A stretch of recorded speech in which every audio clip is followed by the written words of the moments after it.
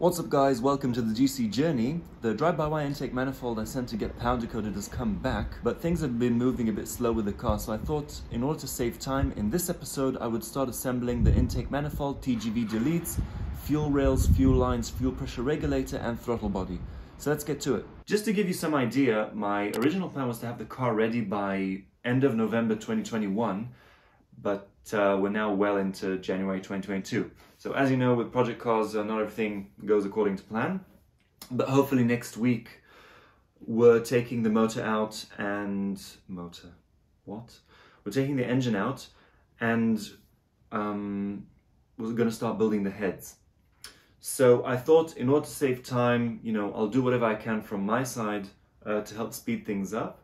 Now, I don't have cool garage or any fancy tools. I'm just working from my home studio where I film auditions, and I have a few simple tools, so I hope I don't damage anything that will end up costing me even more, but we'll do it together step by step and it'll be okay.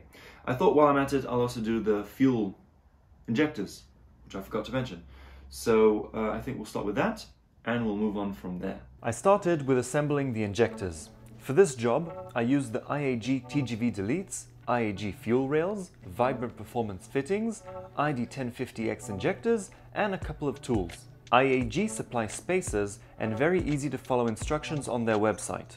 So I first prepared the spacers in the fuel rail. I then gave a very light dab of oil to the injector O-rings, seated them in the TGVs and installed the fuel rail over them. Gave the Vibrant Performance fittings a light dab of oil as well and screwed them into place. I don't really know if the oil was necessary, but I did it anyway. Cleaned the excess oil off and repeated the process on the other side. Next, it was time to prepare the TGVs to attach to the intake manifold. So, new OEM studs were screwed into place and of course, new gaskets were used.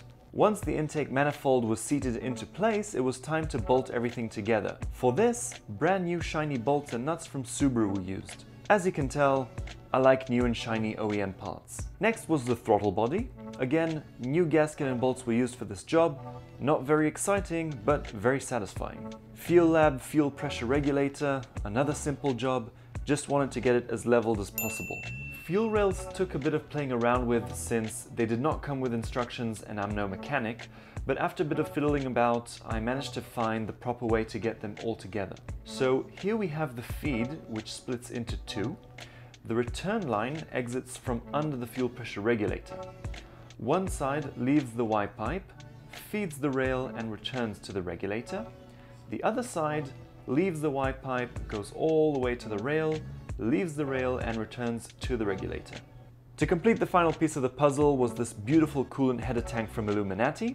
It also comes with brand new shiny bolts. To finish it all off is this 1.3 bar cap from Radium Engineering. So that's all for this episode. I'm extremely happy with how everything came out. I can't stop looking at all these parts, even the OEM, shiny new bolts. I'm very happy, and other than that, probably next episode you'll see the engine coming out, we'll disassemble the heads, start taking measurements and building them. So thank you for watching and I will see you in the next one.